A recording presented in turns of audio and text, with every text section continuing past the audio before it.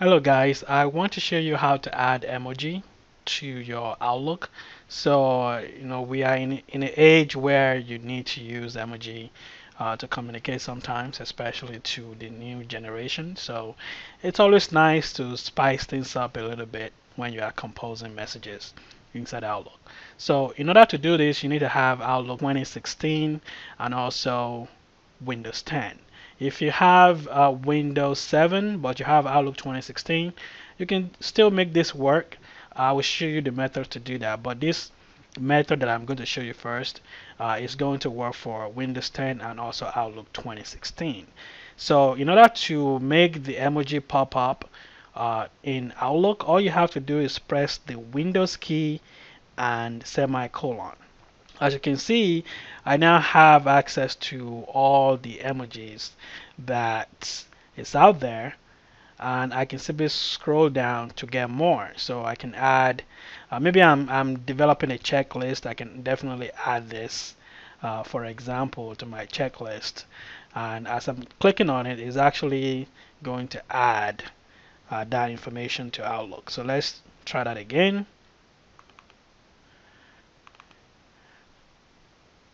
So that looks pretty good. Another way, and this also work in OA as well. So if I go to OA and I do the same thing, Windows key and semicolon, it should bring up the same thing also in OA as well. So the next thing I'm going to show you is how to actually do this if you are not using Windows 10. Is you can go to options. I'm sorry, under the insert menu up here, you go to symbols, you click on more symbols, and you make sure that the font selected is Sigoi UI emoji.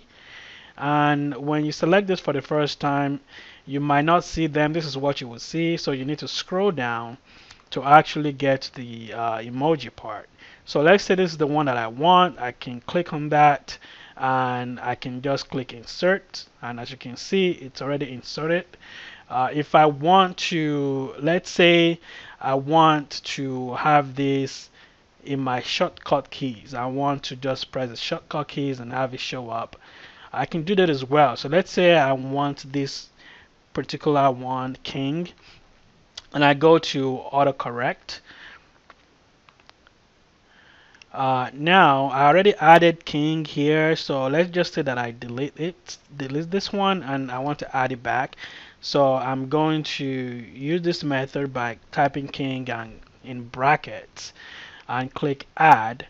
I'm going to click OK, and I don't have to insert it right now, so I can close this, and then I can come back to Outlook and type king in bracket, and there you go.